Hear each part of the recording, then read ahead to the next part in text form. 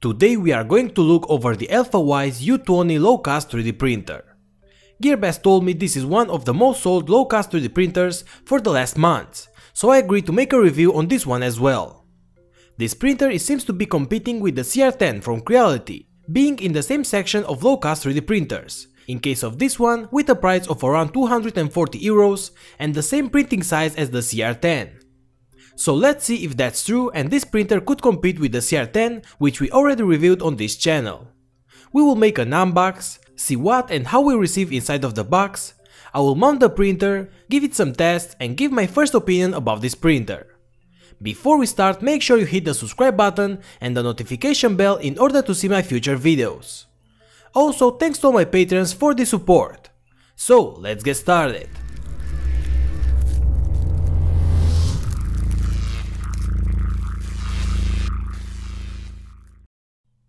What's up my friends, welcome back. The box that I received is huge, but of course the printer is also big. Inside of the cardboard box we have two layers, all wrapped in the common white foam. It seems they did a nice job packaging this kit. It is all tight and well protected, and later we will see if we have any shipping damage. We have the bottom part of the printer pre-assembled with the heated bed and everything else. All we have to do is to later join these parts of the printer together because everything is ready. Then we have the top part of the printer with the extruder. We have the main electronics case and another smaller cardboard box. So after the unbox you will end up with this: the printer parts, the manual and the small cardboard box. Inside of this box we first have a 200 grams spool of PLA filament that we will use later for tests. Then we have the plastic parts for the spool holder that we have to mount, and we will also do that later. Then we have the power cable and the USB cable for the printer. Okay, next we have all the tools that we need to assemble this printer and the metal brackets with all the needed screws. Finally, we have the common SD card that we will use to print. So this is all that you get inside of the box. So that's it for the unbox. All the parts arrived well.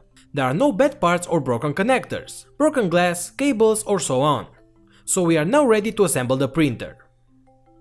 As in case of the Creality CR10, all we have to do is to put the top part on top of the bottom part, and using just 4 screws we join these parts together. You also have these tabs in the provided manual. After that we add the metal brackets on each side and tie the screws, and the body of the printer is ready in just a minute, since it arrives almost 100% pre-assembled. Now that the frame is ready, next part is to take the electronics case and plug all the motors and end stop switches. Each cable has labels, so you can't get them wrong. I first plug the heated bed and the extruder cables onto the back of the case. Plug all the step motors and all the end stops. Now all the connectors are plugged. On the other side, get the plastic parts for the spool holder and mount it. And that's it, now the printer is ready in just a couple of minutes, just right out of the box. I plug the power cable and turn the printer on for the first time. To control this printer we will use a touchscreen. First thing that I do is to level the bed. For that I go to options and I select auto home. I also preheat PLA and I do the leveling as always with the paper for each corner of the bed. Once the printer is leveled, I insert the PLA filament. Make sure the nozzle and the bed are hot and insert the SD card with a benchy file for my first test. In the menu select print from the SD card and the printer starts printing. Have in mind this is the first print after a few minutes of the unbox, with no extra changes of the settings. The first bench was pretty decent, but we have a few errors on the bottom side of the boat. Then we have only perfect layers on the middle part of the boat, and on the chimney once again we have errors. So I figured out that the problem was the free sample filament. When I sliced the benchy file, I used the same setting as for my usual PLA filament. Once I changed that filament, I had perfect prints. The layers are perfect. No loose filament and perfect shape. Also, increasing a little bit the temperature with the free sample of white PLA material, I was able to print good parts as well. The final benchy turned out impeccable, with perfect layers, using 0.4mm nozzle and 0.2mm layer height. I've also printed this bullet with white PLA material, and it turned out okay once again, with good layers even with the white PLA sample. Also, to test for small parts, I've printed this DNA example and the angle test. As you can see, this part is very small, banana for scale. But even so, the small layers turn out okay. Both prints turn out very good, even with thin prints and up to 75° angle. I've also printed this vase, using spiral print, and as you can see, the printer made a good job, so spiral vase printing also works okay. So guys, as print quality, we can get very good results. I've also tested ABS at higher temperature and had no problems with that neither. I've printed this fox using pearl white ABS filament and it turned out great. Also, using nylon, I was able to print this tower part, and once again I had no problems and the print turned out okay, just as the other parts. I've also tested flexible filament at low speeds. I was able to print this common flexible bracelet. So guys, you could perfectly print with PLA, ABS, nylon and flexible filament, and changing the settings you could get better results each time. Okay, so I had this printer for a few weeks, and I've tested different materials, but let's talk about the build of this machine. First thing first, it has a printing area of 300 by 300 mm and a height of 400 mm, and is the same size as the CR10 or the TiVo Tornado. The bed has a very thick printing glass that has both smooth surface on one side, but also a build-tack type surface on the other side. So this is a nice thing to have, so you could decide on which part to print or maybe print directly on the aluminum plate. The power supply of this printer is a 24 volts one, so heating up will be a little bit faster. Now the bed is huge, but it could still reach decent temperatures. Okay, so basically the entire body is made out of 2040 and 2020 aluminum bars, and together with the metal brackets and thick screws, you get a very strong and stiff body. And that's very important, because with the one body you will get vibrations, and not that good prints. To control the machine, you have a decent sized touchscreen, and as I said in other review, I'm a fan of the touchscreen. It seems to me to work faster than the rotating knob. A nice thing is that this printer has a power resume function, which means that even if you power off the printer or you have disconnected the cable by mistake, when you power it on you will be asked if you want to continue. The machine will heat up, then will home the X and Y axis and continue the print.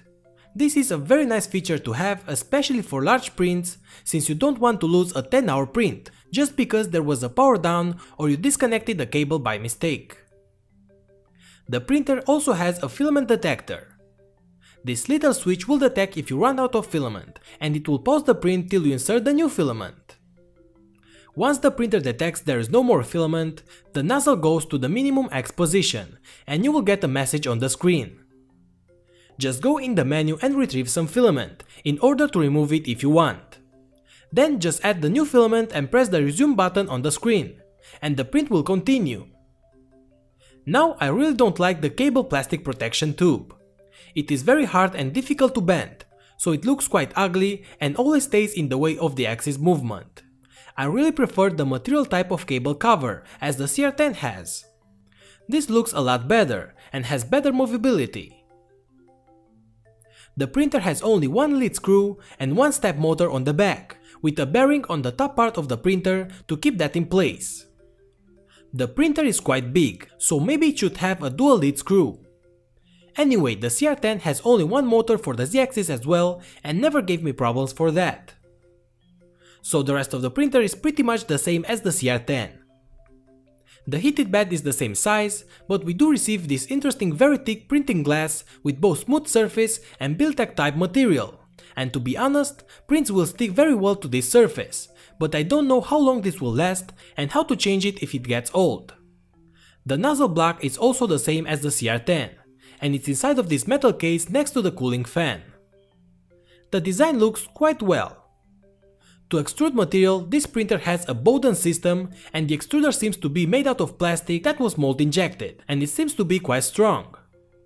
Next to this we have the filament detector. Now the case with the electronics seems to be the same size as the CR10, but it has a color touchscreen on the top, instead of the simple LCD. Since the last 3D printers of this year had the electronics case below the printer, I'm not anymore a fan of the case on the side of the printer. This will just occupy too much space and the wires between the case and the printer will always make a mess. Since this one is a new model, I would really like to have the electronics below the frame as the CR20 or the Ender 3. Okay, let's open the electronics case. Just remove a few screws and it will open. Inside, as I said before, we have the power supply of 24 volts and 15 amps. I can see proper cables and insulation for all the connectors. It also has a switch and a fuse for safety inside of the switch. On the other part of the case, we can see the TFT display and the main board. I can see there is a big heat dissipator for the heated bed MOSFET. Now the stepper drivers are soldered to the main board, below these heatsinks. I really prefer the board with separated drivers, in case just one gets damaged. So that's it for the teardown of the electronics case. Okay guys, so also the spool holder will be better directly on the electronic case as the CR10 has one. Because in this way we would need a very big table for the printer, space for the electronics case, then the spool holder, then the printer. And to be honest, I really don't like this spool holder. So that's it. The rest of the printer is the same. Same metal body that is very strong with metal brackets everywhere. We have metal brackets for both sides of the Z-axis, on the front part for the Y-axis, on the top part for the lead screw, and also the support of the heated bed is made out of thick metal, and that's a good thing in order to get good prints. Extra features that this printer has are the power print resume option, where the printer will continue the print after it was turned off, and also the filament detector and the different printing glass. On the other side, the wires cover is ugly and I don't like that. Another downside of this printer is the use of a non-open source code. The firmware of this printer is made by GearBest and we don't have the source. This printer had some problems in the past, with the heating staying always on even after the printing process was done, and other small errors while printing long prints. But the new version seems to have solved those problems. If you don't get the last version, go to the Facebook group of this printer and download the latest version. It is very easy to install. I've used the printer for a few prints for now, and I had good results, pretty much the same quality as the CR10. On the other hand, I've seen that this printer had some problems with older version of the firmware, so I could expect for future errors as well. Let's hope not. So we have a metal body, 24 volts power supply for faster heating, V-shaped roller so the movement is very smooth, the printer is a bit quieter than the CR10, good prints, metal brackets, color touchscreen, Bowden extrusion system, thick printing glass with double side surface and nice design. This was my opinion of this printer. Things that I like and things that I don't. But I think the best thing about this printer is the price. Only 240 euros for the same printing area as the CR10. Metal body and also a few improvements. I have almost a year with the CR10 with no problems, so I still prefer the CR10. But at the same time I can definitely recommend you the Alfawise U20 as well. So we have seen the unbox, assembled the printer, made a few tests with different materials, also a teardown of the electronic case, and I shared my first opinion of this printer. If you want to buy one, you have the coupons below of this video. It would be a really great gift for this Christmas. I hope that you've made a general idea of the Alfawise U20 3D printer, and that this video helped you. If so, make sure you subscribe and activate the notification bell for future videos. Also click the like button like crazy and share this video with your friends. And remember that your help on Patreon means a lot for me, and will keep this kind of videos going. I would like to wish you happy holidays, so thanks again and see you later guys.